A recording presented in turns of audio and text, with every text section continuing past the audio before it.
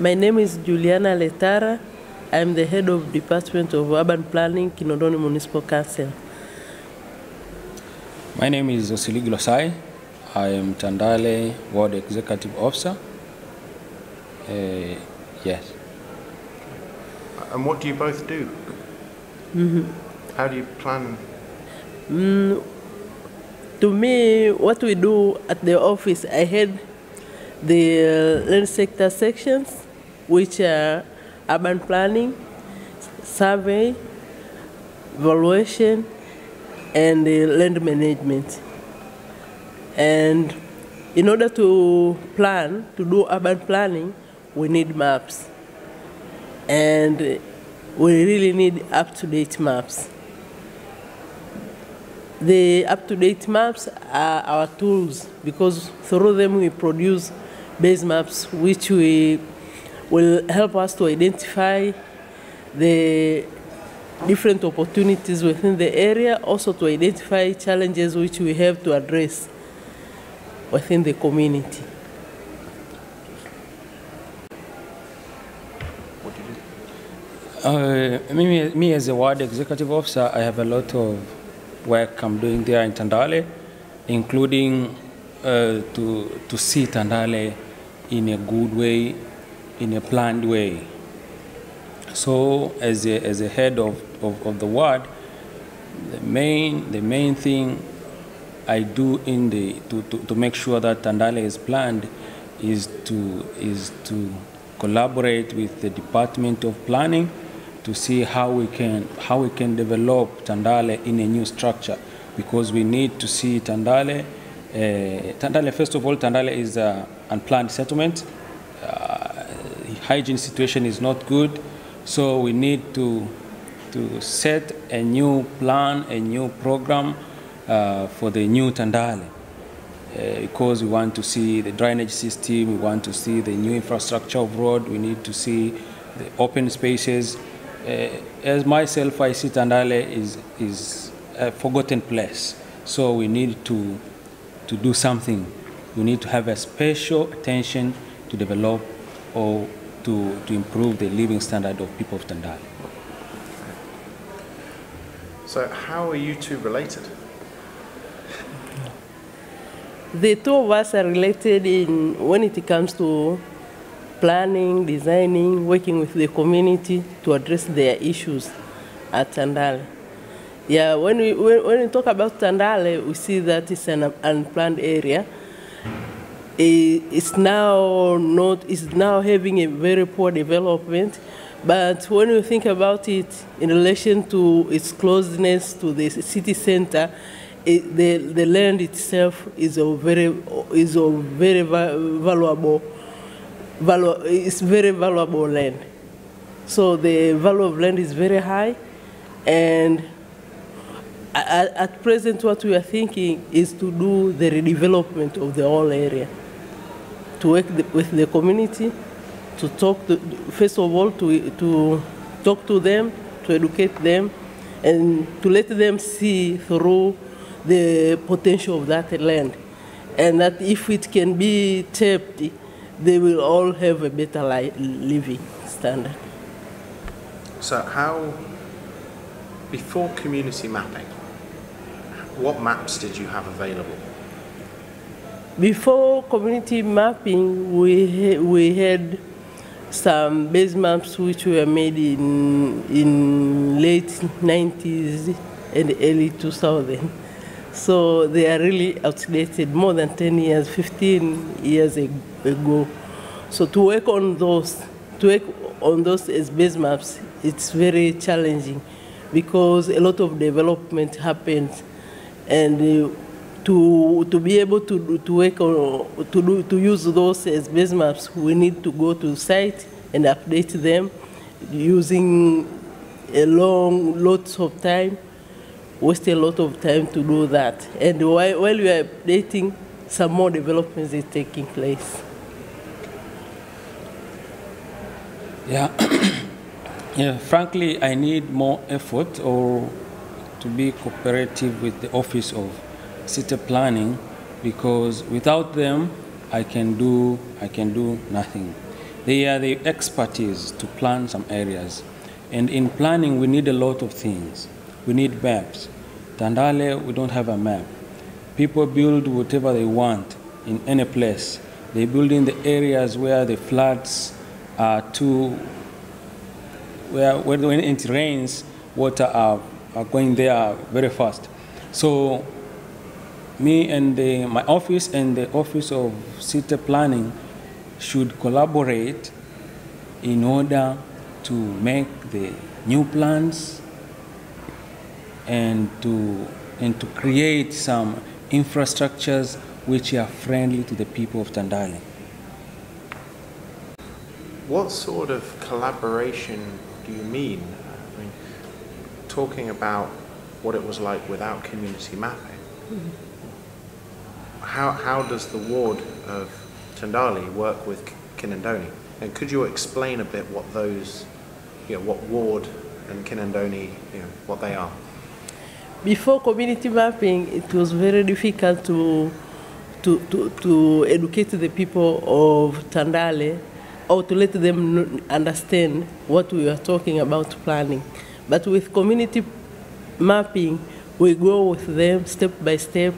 They see through, we talk to them, they see the problem, we identify the problem together with them, and it becomes easier for them to understand. Even after having the maps on table, just like these ones, they will see where they belong, where the problems are, and where do we have open land for maybe putting like waste collection points and putting other services. So Tandale is a ward. Yes. Kinondoni is a municipality. And what's the difference between those two? The municipality of Kinondoni have 34 wards. Okay. Yeah. And out of this, very few are fully planned. Yeah. Let me say something. Since you are coming, taking these pictures from drones and other machines, I see the flashes of the new Tandale. Because we have now a map, and a map is something to start with. A map is something to start with, because we can identify different areas. We can identify a lot of some areas to restructure and to improve. So I really appreciate in 100% having this map, because not only floods you can identify the places, but even if when there is an outbreak of cholera, I can identify the places where there's the outbreak of cholera through this map. But previously I cannot do it. I can identify some places where people are doing some business, illegal business, through this, and tell the police, go this way, this house, there is a problem. You see? So these are the advantages of having this map. So this is the roadmap for us to set the new plans, to organize ourselves, involving the community, telling them, and they must have the sense of ownership that this is for them. That's the basic thing. Instead of us going that thing to have this map, they must have the sense of ownership. This is ours, so we have to join our forces together with the government, with the team, which took these pictures, so that we can have a new plan for the development. Okay. You mentioned three things that I'd really like for us to discuss. And that would be the uses of the map, especially the cholera, but also the engagement of how you see this sort of going on in the future. You're talking about making Tandale planned and that relationship. So could you just give a bit more information about the cholera?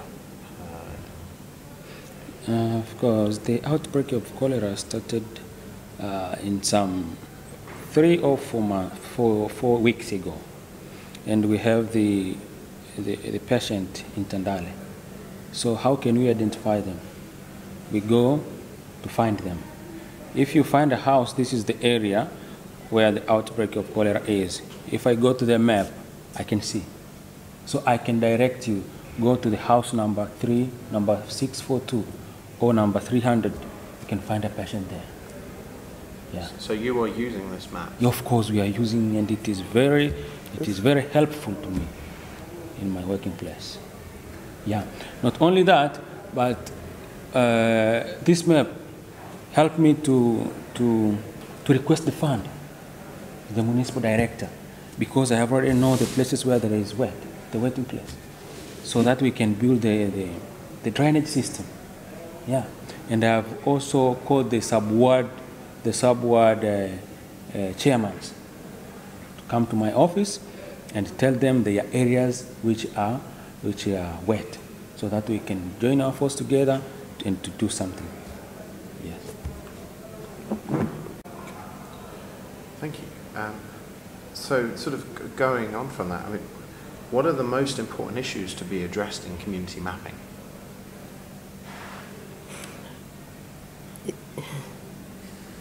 In community mapping, for us, because we are from the local authorities, what we really address is to provide services to the community, to reach them at the grassroots level.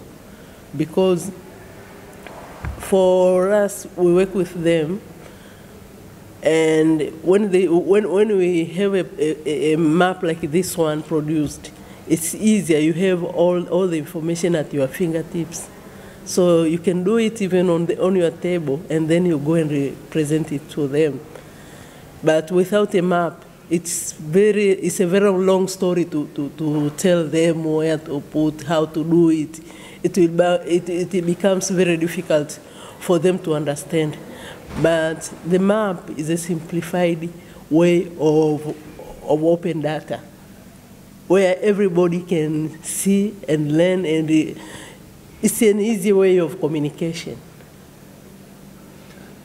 more especially to the people at the community level. Yeah. And for you, in your position, what are the most important issues addressed by community mapping? Yeah.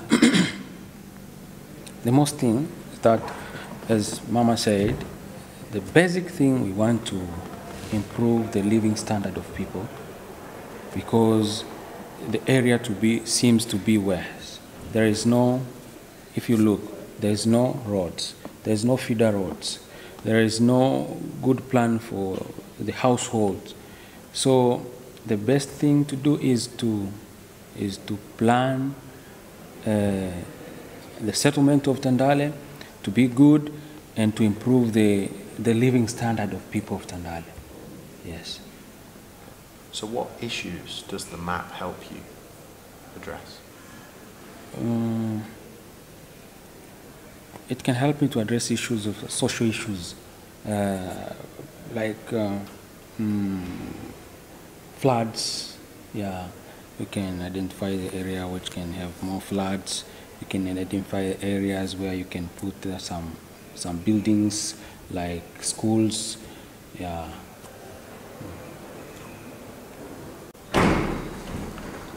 What services, what public services do you think will be improved now this data exists?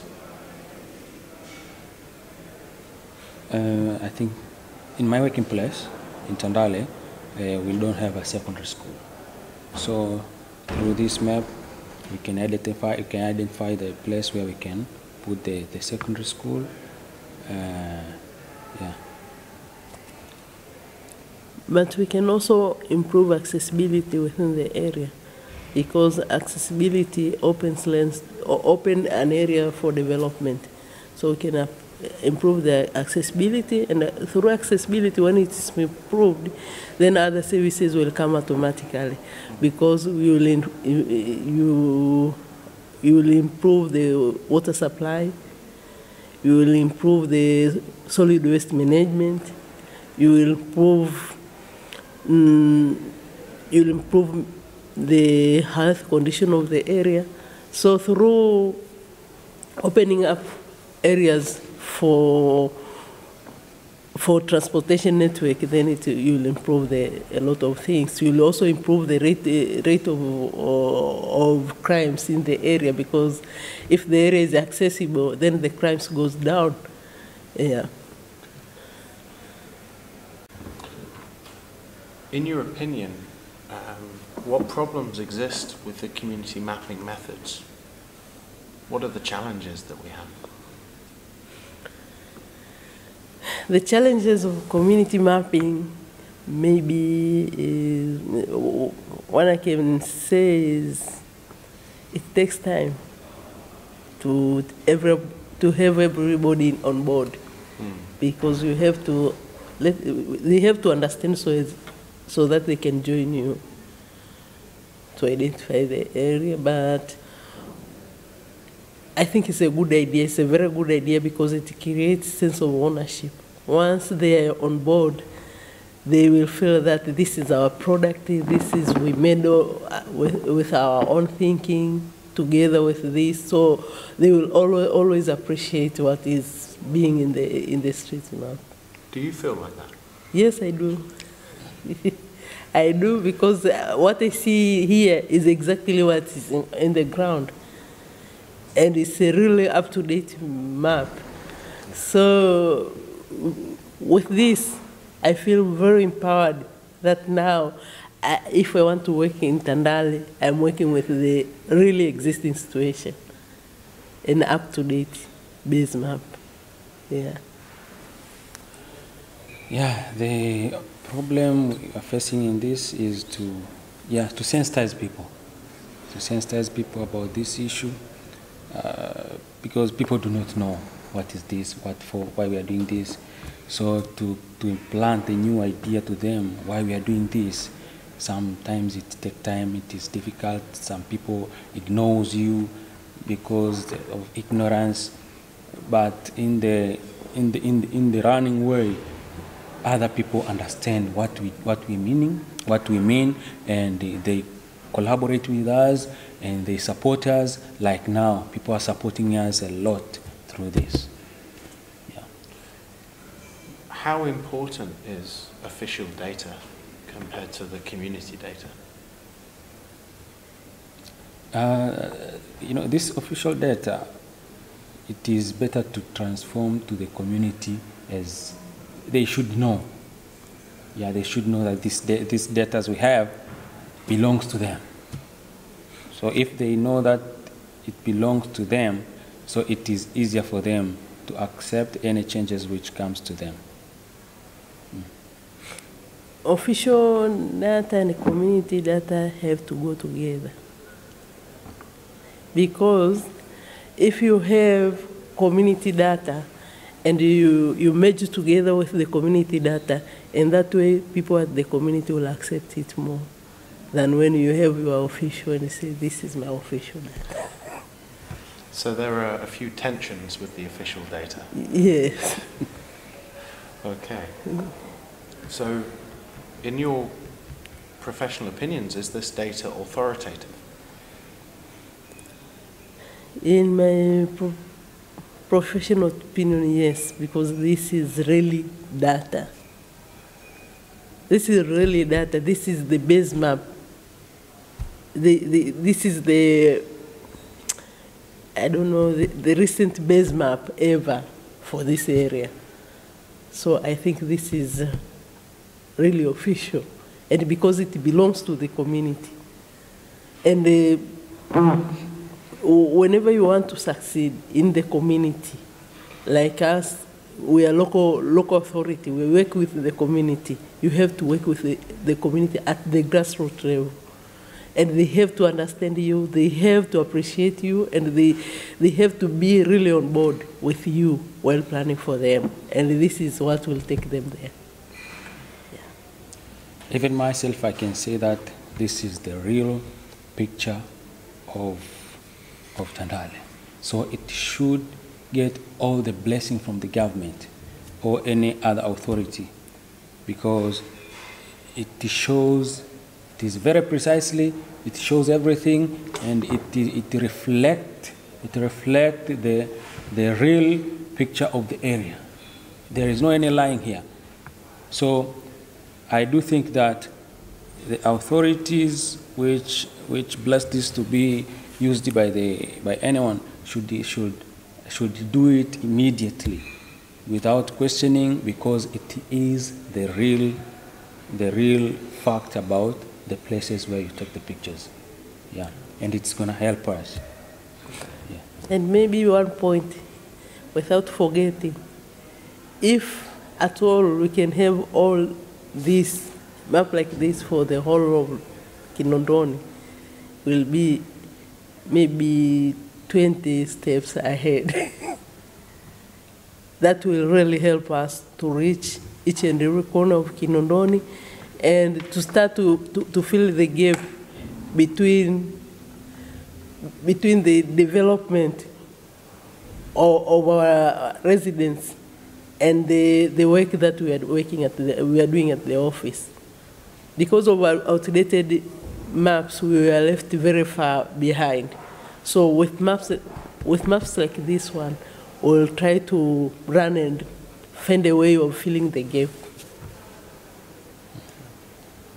So, very interesting. What is the next step? How does this get better? Just to expand it, or? How? What I can say, we need you more and more in this. Let you not end here, because this is the beginning. You start with Tandale and other words, but we need to see you, the whole council of Kinondoni, because it is the place where we can do. This is the time to change other things. Okay, and the way to change is to accept this and start in this. Yeah. As I pointed out before, we have 34 wards. And out of 34 wards, it's only about 30% of that land is planned. The rest is unplanned. Some is like Tandale, and some is still have some, it's not as crowded as Tandale. So if you get a map for such a land, you will improve it, maybe it will be just like a planned one. And with this also, with the mapping or with the improvement, the council will also be able to know where its citizens are, what are they doing, and will be able also to get some revenues from them, the revenue which we take back to them for the development of Kinondoni. Because what we collect from the people is not for other use rather than for the development of Kinondoni. So if we get maps of the other land, then everybody who is a resident of Kinondoni will start contributing to the development of Kinondoni, and that is very important. How usable are the tools that you're using? You know, how complicated is it for people like yourselves to go out and start mapping? The tools that we are using. I mean, have you used them yourselves? Yeah, we're using different tools, and we are still using the outdated base maps because those are the base. We can't go anywhere without a base map. So by using that, and we used to improve them, maybe sometimes using the Google map. And the Google map, they don't give you the 3-dimension measures. They don't give you the coordinated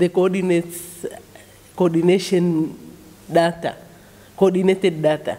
So with that data, sometimes when you go and do the survey, it will create a big error. Sometimes it dislocates the area completely.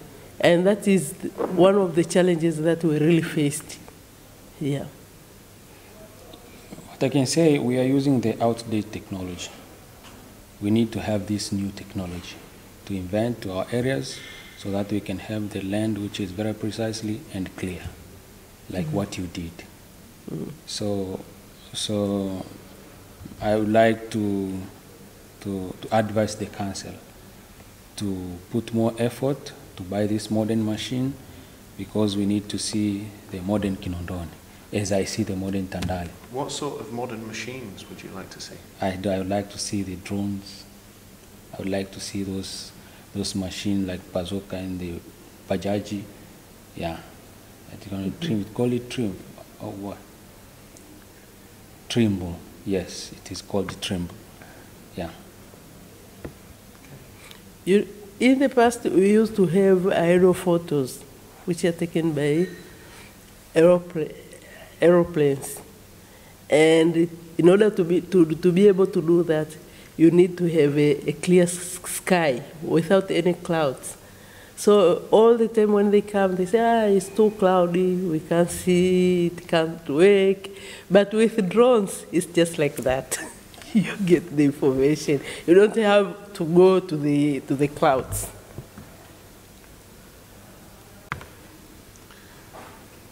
So you want to see it across all of Kinondoni, but you think that it's going to take a long time and a lot of resource. Do you think there are different ways to do it, to get the maps instead of using community mapping?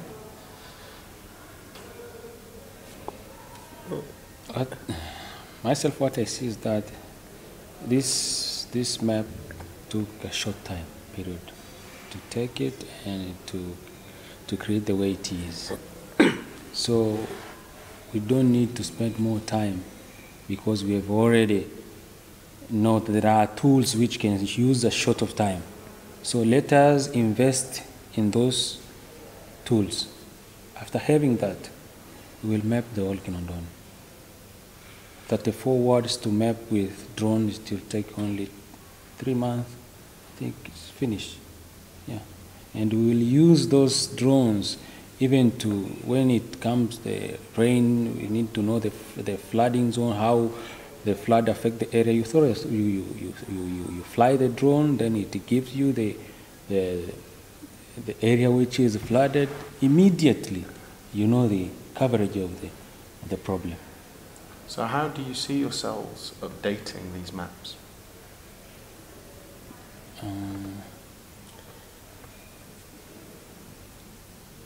Updating the maps, it's a process which you can't avoid it. Even with the other technology, it used to be the same. Because after taking the aerial photos, we would really need to go and update it. So, but using the community is easier, because the community has much more knowledge. The community have much more knowledge of their area. They are conversant with their area, so it takes even more little time to do the updating. Yeah. Okay. This map has been putting on the website.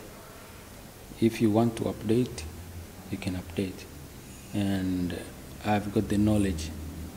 They teach me how to add other things. The new house, the new location, yeah, I can do it. I can add anything. Yeah.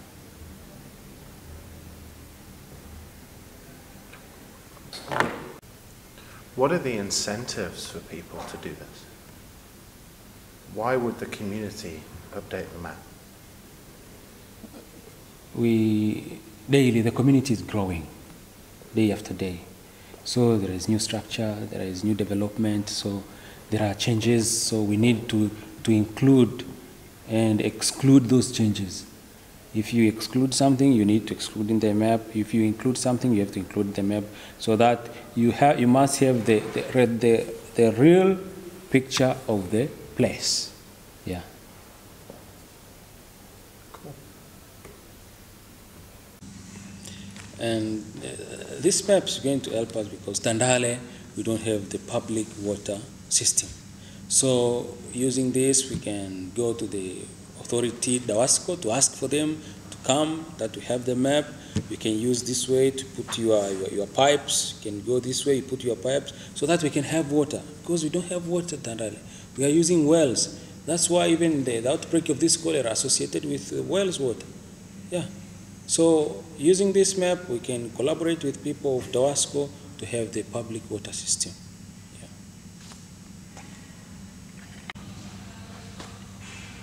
Even with floods, the municipal council is engaged fully to deal with the people who are affected with floods, but also to identify those houses which are being flooded. During the 2012 floods, the Department of Urban Planning was engaged on going to count house after house to identify all those flooded houses.